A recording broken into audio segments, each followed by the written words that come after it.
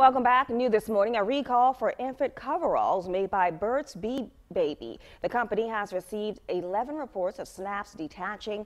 Those snaps can pose a choking hazard. There are no reports of any injuries. The recall is for the overalls in Blossom Pink. They were sold at Babies R Us, Bye Bye Baby, and several online retailers between December of last year and May of this year. If you have one, contact Burt's Bee Baby. They will send you a prepaid envelope to send back the coveralls and a $20 e-gift card you can use on the company's website.